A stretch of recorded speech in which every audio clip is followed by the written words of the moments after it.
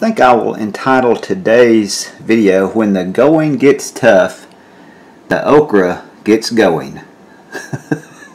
It's doing great. Guys, Chris from Nichols Retirement Empire. I'm out here on the back porch today, and you can see it's overcast. It's early in the morning. And our weather's really been weird down here this year. My plants have kind of been going crazy over it. Like, it'll be really cool. I say really cool, but it'll be cooler than normal. And overcast, we've had, rain and stuff like that, but it's been dry the last week or two. And it's really, my plants are kind of acting crazy. I have some that are, like they'll wilt real easy. And of course, the struggle with anything in containers to keep the right amount of water and all that kind of stuff. So I've been going through that. I got a couple things here I'm going to show you just how it's affecting, and you might have some advice for me, but let's look and see what's going on. This back here is getting me.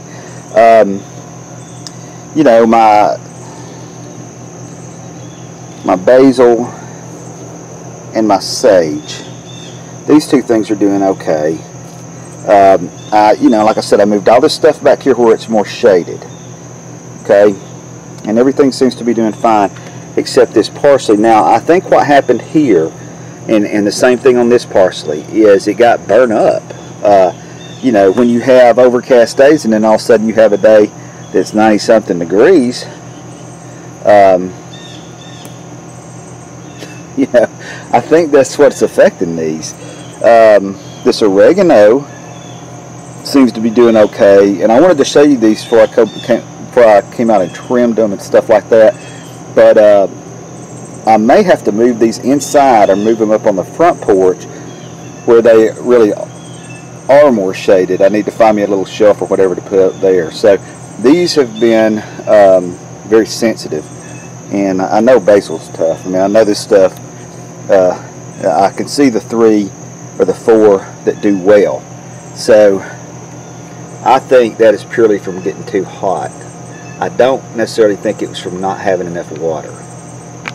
Now the same thing with my tomatoes and peppers. These will wilt, and I know they're going to wilt in the hot sun and stuff like that. And you can see this has happened more than once. So I ended up, I have them actually under an umbrella out here, because it's just such a change. I think it's just stressing these plants.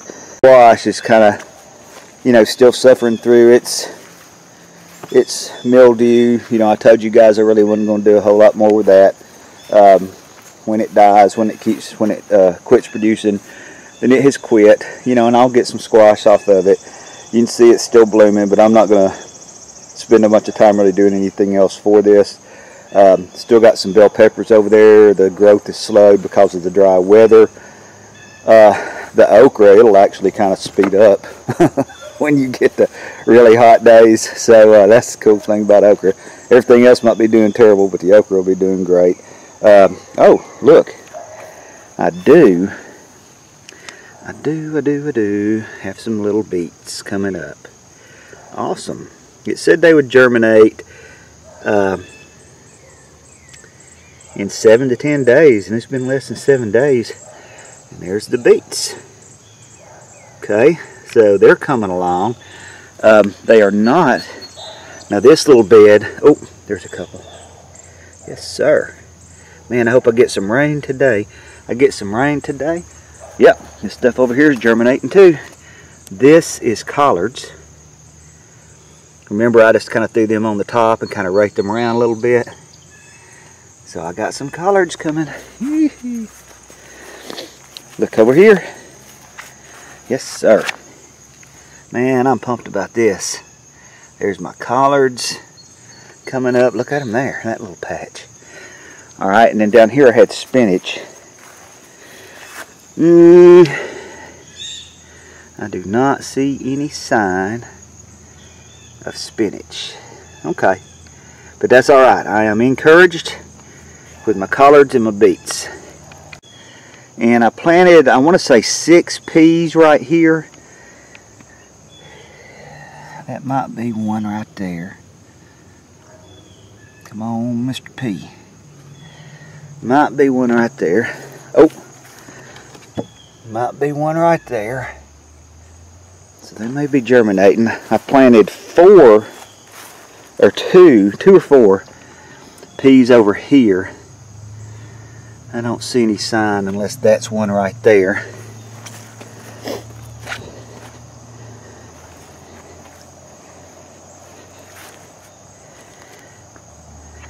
Yep. There's a pea coming up right there. Planted 4 over here. So my stuff's germinating, except for my spinach and my cantaloupes. Okay guys, there you have it. That's all I'm going to show you today. So I got my container struggles. But it's that time of year, hot middle of the summer. So that's not a surprise. Got my squash struggles, which I have given up on. Forgive me, but I have given up on the squash. I'll just get whatever squash I got left. I got my money's worth out of it, and that's the main thing, you know, that you planted it and you got to harvest enough. So I got my squash struggles. I think that's it. And I'm pumped about the new seeds germinating. I'm excited to see that. Looking forward to having some collards this fall. So you guys have a good day. Nichols Retirement Empire. If you hadn't subscribed, please subscribe.